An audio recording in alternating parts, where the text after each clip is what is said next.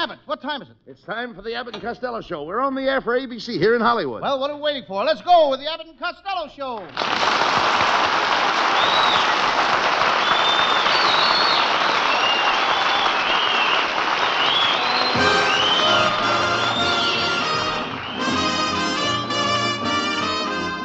Yes, it's the Abbott and Costello Show, produced and transcribed in Hollywood for your listening and laughing pleasure, with chuckles with a carload and music by Matty Malnick. So hold on to your chairs, folks, for here they are, Bud Abbott and Lou Costello.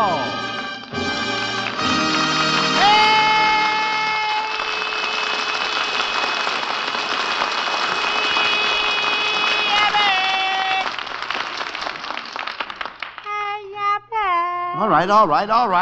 All right, stop yelling. What are you shivering about? Ay. What's the matter? It's cold here tonight, Abbott. Oh, why don't you buy an electric blanket? Well, I have one. They're kind of tricky. You know, I turned mine up too high, and all night long I kept dreaming I was a fried egg. Well, why didn't you turn it over? I couldn't. I always sleep sunny side up. Oh, talk sense. What have you got there in that pocket of yours? In that pocket of mine. What is it? What have I got? Yeah. Princess Elizabeth sent me a picture of her new baby. Let me see it. Say, the baby is cute. Yeah. They say it weighed 8 pounds, Lou. Yeah, weighed 8 pounds. And that will be the first pounds England ever raised without the help of the United States.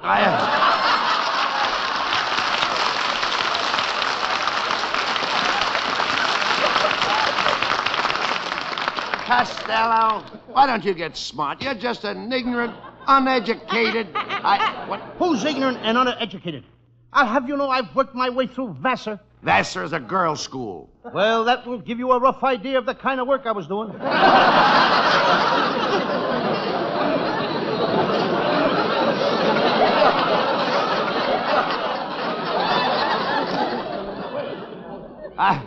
I still say you're a dope. Oh, you shouldn't say that. I was a smart kid, Abbott. When I was 4 years old, I learned how to say daddy. At 4 years old, you could say daddy? Yes, and when I was 12, I learned to say it to my father instead of my mother. Costello, you need somebody to watch over you. Why don't you get married? Not me. When you get married, there's always that honeydew. You mean honeymoon? No, honeydew. After the marriage, it's honeydew the dishes, honeydew the laundry, honeydew the house. Get him out of here! Get him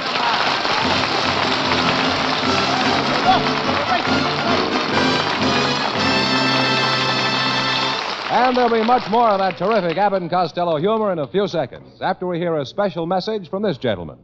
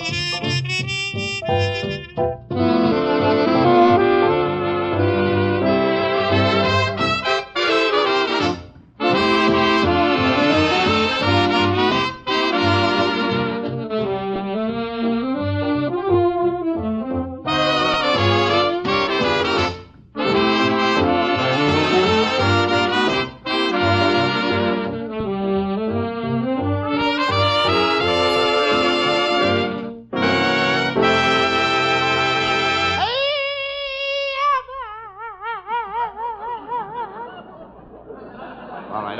What are you so excited about? Boy, did we have trouble at my house last night. Somebody stole my Aunt May's purse with all her savings in it. It was $87. Oh, that's a shame. Any low-down, dirty thief that would do a thing like that ought to be shot.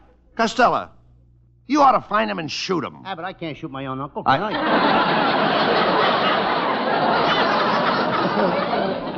Why doesn't your Uncle Mike get a job and stop loafing around the house, Lou? Oh, he's got a job at the California Highway Traffic Department, and his plan will simplify transportation in Southern California. Well, what is his plan? Now, here it is, and it's very simple. Everybody listen.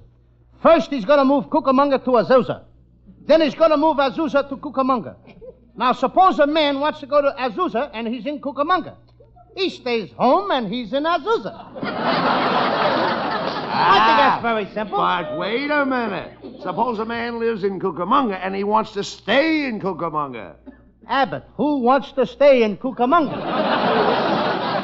Well, look, when does he start to work with the traffic department? Well, they're breaking him in now. He's stationed up on Mulholland Drive on Saturday nights. He's got a sound truck, and he hollers out traffic messages to the motorists to keep the roads open. What kind of messages? Well, like this. He hollers, all smoochers and knickers, pull over to the side of the road and let the married couples through. Costello, your whole family are a bunch of stupid ignoramuses.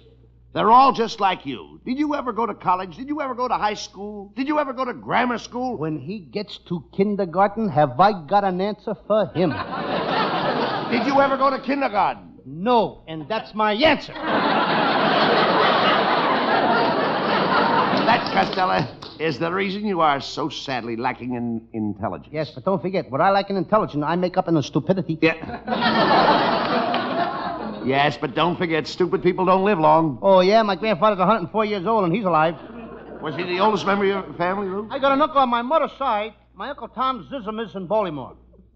He died at the age of 130. He did? 130. Do tell. Last week, we dug him up, and you want to know something, Abbott? What? He looks better than you do right now. Costello, that's a pretty old joke. Yes, and he was a pretty old man. Costello, I didn't know you came from a family of long livers. Are you kidding? My brother-in-law, Joe Kirk, has a liver 30 feet long. You know, it's been a long time since I heard that joke. Yes, and that's a long liver. I forgot about your family. You'd better start worrying about yourself, Lou. You don't look so good. That's because I haven't been sleeping much lately. What do you mean? Every night I have the same nightmare. I dream there's a guy chasing me with a long, sharp knife. He's chasing me all the way up Sunset Boulevard to Santa Monica, over the mountains, right up to my house in North Hollywood. And that's been going on for the past 2 weeks. Oh, that's terrible. It is. You must be completely worn out. Well, I would be, but for one thing. What's that? Last night I found a shortcut. Uncle Louie. Hey, Uncle Louie. It's Abbott's nephew, folks. What do you want, Norman? Uncle Louie, I heard you say you couldn't sleep, and I hope you get some sleep real soon, because when you don't sleep, you get irritable. And when you're irritable, you get mad at me. And when you get mad at me, you'll cut my salary. And when you cut my salary, I won't be able to pay my rent. And if I can't pay my rent, they'll evict me. And if I haven't got any home, then I'll be a bum. And you can't expect my wife to live with a bum just because you can't sleep.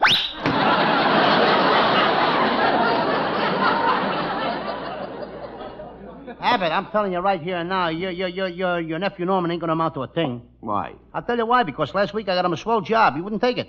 He could have made a lot of money selling Santa and Nita long underwear at half price. Santa and Nita long underwear. At half price. Well, how can they sell it at half price? The factory forgot to put in a $2 window.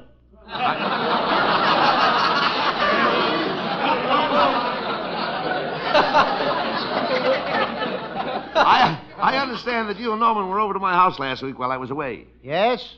We built a new radio cabinet for your wife. And I took a bunch of wires and put them in a box and I sealed it up tight. And when I tuned it on, I couldn't get any music, only loud talking. And for the past week, all I get is talk. Louie, did my wife like the cabinet? Now that you mention it, I haven't seen her since I sealed up the box.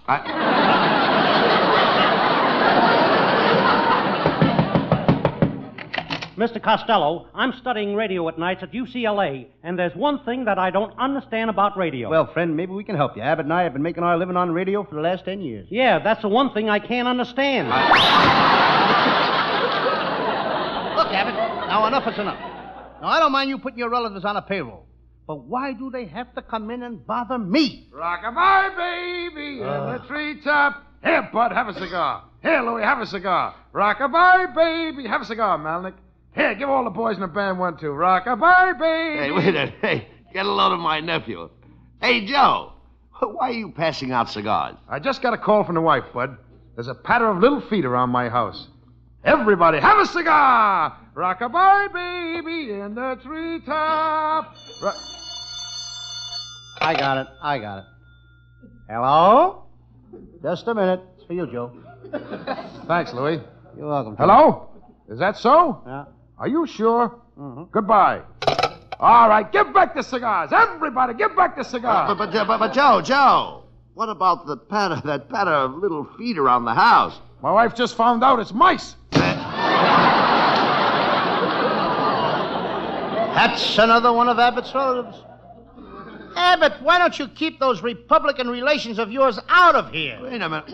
What makes you think my relations are Republican? There can't be that many Democrats out of work.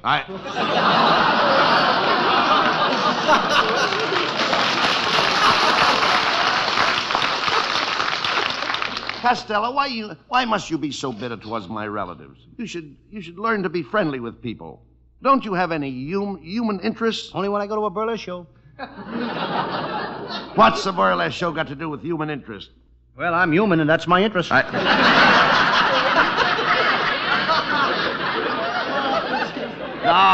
I mean you should try to be more kind to people. Even animals and birds and bees love each other. Why don't you get closer to nature and become a nature lover? I'm a nature lover. Well, if you are, then why do you spend all your time chasing girls? Well, that's my nature, lover. Costello, why don't you stop chasing girls? You spend all your money on girls. See, you want to let me handle your money and invest it for you. Why, you might wind up with a corner on steel, selling cars, or a corner on wheat, selling flour. Yeah. A corner on Hollywood and Vine, selling apples. Well, that only proves that you have no sense of values. Now, which would you prefer? A 6-foot blonde or a piece of valuable land? I'll take the blonde. But the land I'm thinking of is on Wilshire Boulevard and has a beautiful front. The blonde I'm thinking of is on Wilshire Boulevard and has... You keep the land. Well,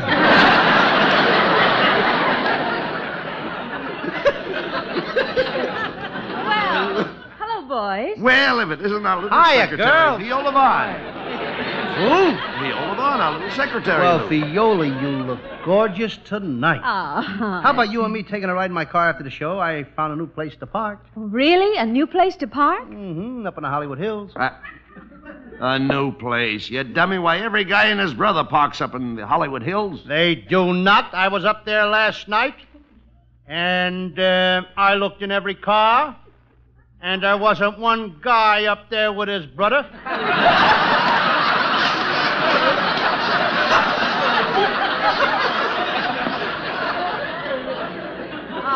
Now, look here, Costello. I'll only go out with you on one condition.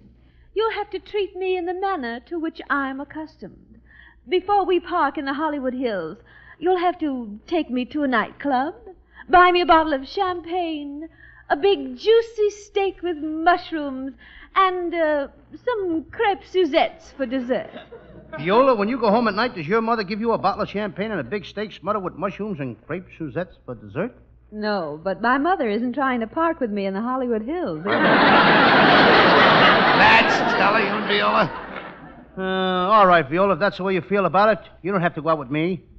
I live just a stone's throw from the YWCA. Oh, how do you know it's only a stone's throw? Because every time I yell, "Hey, girls," they throw stones at me. Now, Costello, I think you better forget about going out with me. You don't really love me. I do, too. Well, then why don't you do something to prove it, Lou? Okay, I will. Viola, for you, I'll jump off the roof of this building. You will? I've got a better idea. To prove my love for you, I'll dive through a plate glass window. Wait a minute. I got a better idea. I know what I'll do. I'll go out in the alley and back of this building and let a bus run over me. Costello, buses don't run in the alley. Why don't you go out on Sunset Boulevard? Are you kidding? A guy can get killed out there. Costello, you're going to get no place with Viola. She's a warm-blooded, affectionate girl. You just don't know how to treat her, Lou. No. Are you kidding? Mr. Abbott is right, Costello. Oh. I have a very affectionate nature. I haven't noticed it. No? Well, come here. Costello, I'm going to give you a kiss that'll make you shake and shiver like a bowl of jelly on a frosty morning.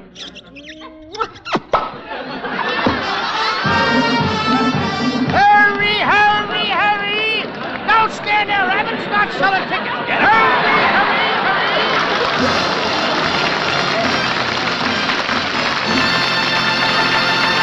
Now, while we take a 60-second intermission, we'd like you to consider this.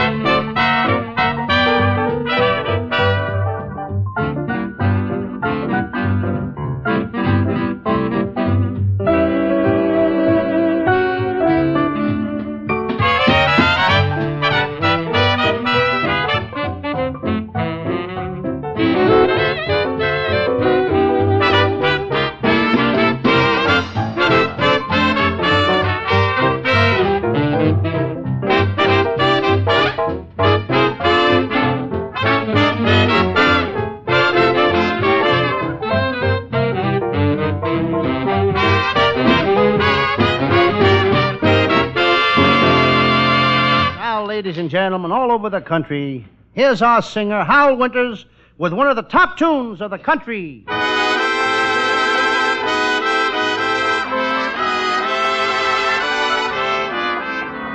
Until there are no stars to shine, there's no such thing as time, I love but you. Until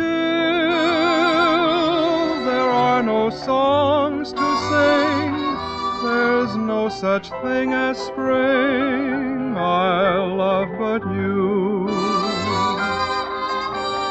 You were sent from heaven just for me, and you are oh so heavenly. Until there is no moon above, there's no such thing as love, I'll love but you.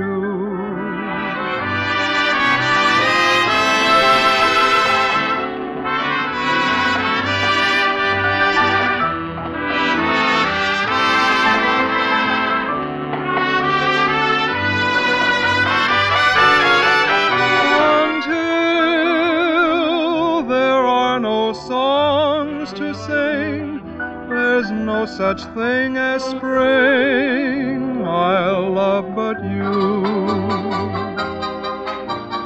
You were sent from heaven just for me, and you are oh so heavenly. Until there is no moon above, there's no such thing as love, I'll love but you.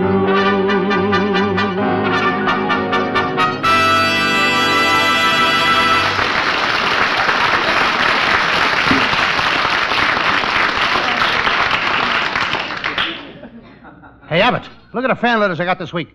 All of them are about my Sam Shovel Detective mysteries. Listen to this one. Dear Lou Costello, I love your Sam Shovel Detective shows. Your humor is so light and breezy. It rolls me over like water off a duck's back. I'm coming to see you tonight. Mr. Costello, someone's here to see you. Who is it? A duck with water rolling off his back.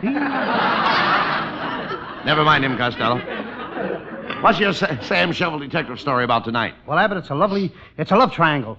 A love triangle. I call it the case of the secretary who was shot while sitting on her boss's knee, or she was on her last lap. Well,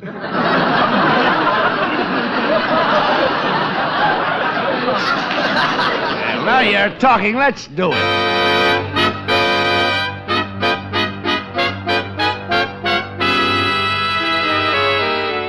I'm Sam Shovel, private detective. Last night I captured a desperate criminal, Muggsy Murray. He tried to get away, so I shot him in the leg. I visited him in the hospital this morning. The doctor had removed the bullet, but Muggsy had a black eye. Seems that during the night he'd taken a turn for the nurse. Or worse.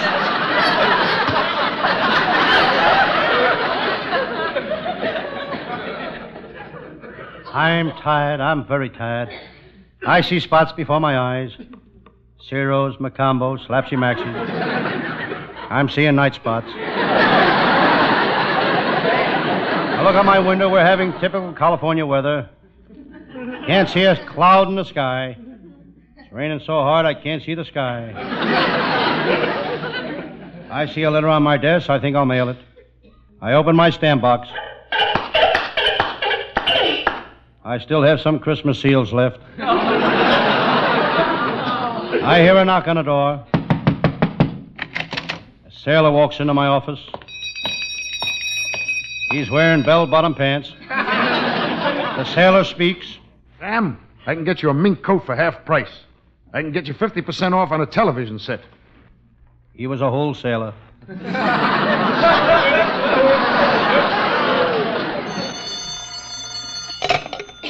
Hello, Sam Shovel, private detective speaking. Hello, Sam. Is Lieutenant Abbott there? No. Well, when he comes in, the next time you see him, tell him I'm going to knock his teeth out. I'll break every bone in his body. I'll cut him up in little pieces and I'll dump him in a wet barrel of cement and drop him in the river. Get that? Who shall I say called? A friend.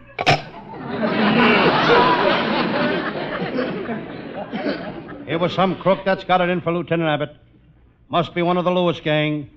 Abbott worked on that case, but he really butchered it. Then he went on to Kelly case, and he butchered that. He butchered the Varello case. He didn't catch one crook, but he made plenty. After all, who makes more money these days than a butcher? I noticed that my office door is ajar. I think I'll close it. That's what I get for buying a door made out of jars. Next time I'll get a door made out of wood. I decide to sit in my armchair. I don't know why I bought that armchair. When I'm tired, it's not my arms I want to rest.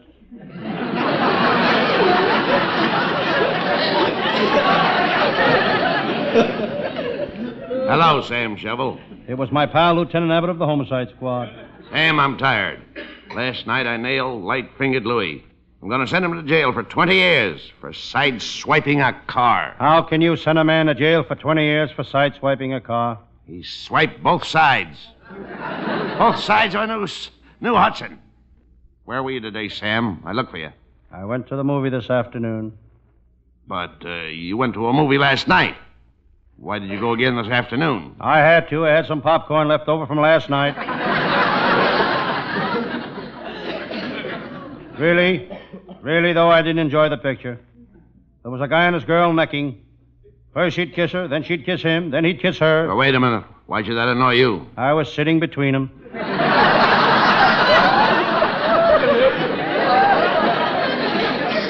Sam, I've got a case in Texas that you could help me on. Do you know anything about the West? Lieutenant, when I was 12 years old, I could pack a gun.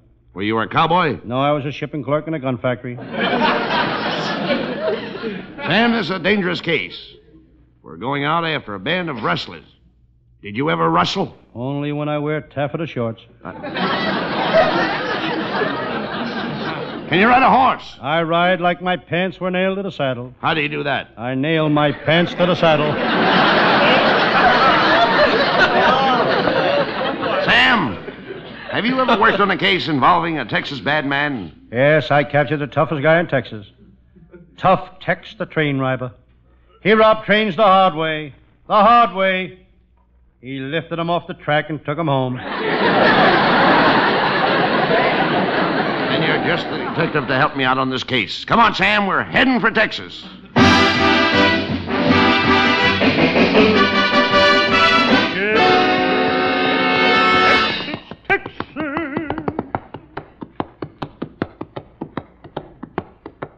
I'm getting the horses tired.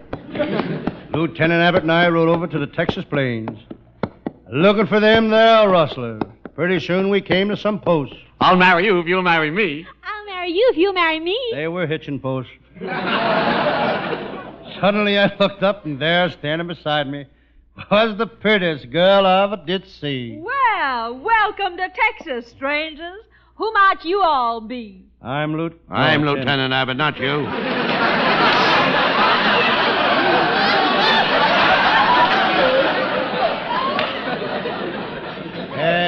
I'm Lieutenant Abbott of the girl. I'm Lieutenant Abbott of the Homicide Squad. This is my pal, Sam Shovel. Sam Shovel? You don't mean Sam Shovel, the great detective? Well, Sam, welcome to Texas. And I'm going to give you a great big Texas kiss. There. Sam, boy, I'm the official Texas Welcoming Committee, and I kiss all strangers that enter the state. I aim to please. Well, honey, your aim is okay, but how long do you think your ammunition will hold out?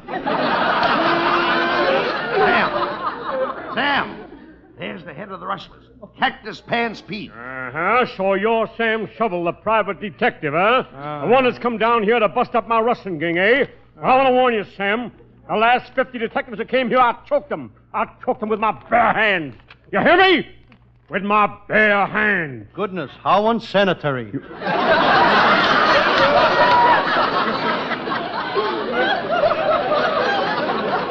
Sam, he's a dangerous man. You're right, Lieutenant. I'm the quickest draw in the West.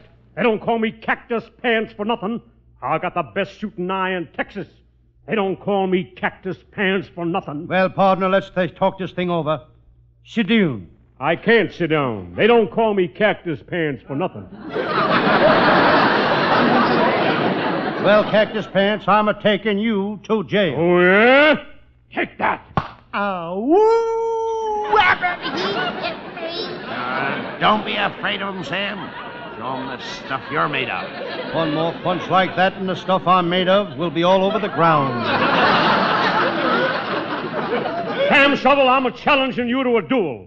Choose your weapons, man. Knives, shotguns, or pistols. That's old-fashioned, Cactus Pants. We'll fight like Roy Rogers and Gene Autry do in the movies. Good. Gentlemen, here's your weapons. Stand back to back. Now walk 5 paces. Turn and let each other have it. May the best man win. Ready? Ready. Ready. 1, 2, 3, 4, 5. Yo, call everybody, darling. Yo, call everybody, darling. And everybody calls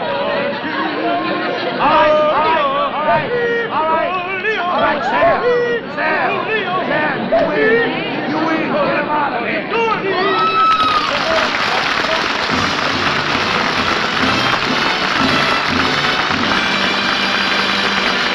Bud and Lou will wind up tonight's hijinks in just a moment, folks, after a little advice from this fellow.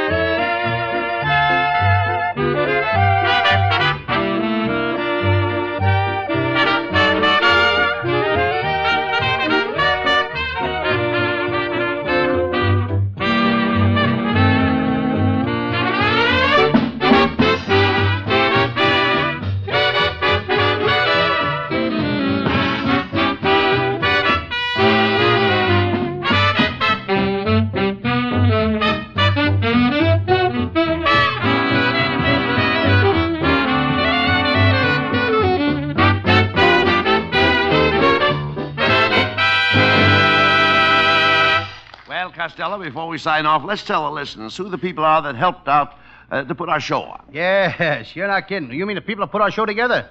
Tonight they nearly tore it apart. Oh, that's all the more reason why we should tell the listeners who they are. Okay, our writing staff is headed by Eddie Foreman with Paul Collin, Pat Costello, Martin Ragaway, and Leonard Stern. And our producer is Charles Van. And don't let's forget our band leader is Matty Malik, and our singer is Hal Winters, and we'll all be looking for you next Thursday at the same time. Good night, folks. Good night to everybody in Patterson. Good night, and we love you all. Good night to everybody. Good night, Mother. Listen each Thursday night at this time for another great Abbott and Costello show, produced and transcribed in Hollywood. Be sure to stay tuned for the outstanding entertainment which follows throughout the evening on this ABC station.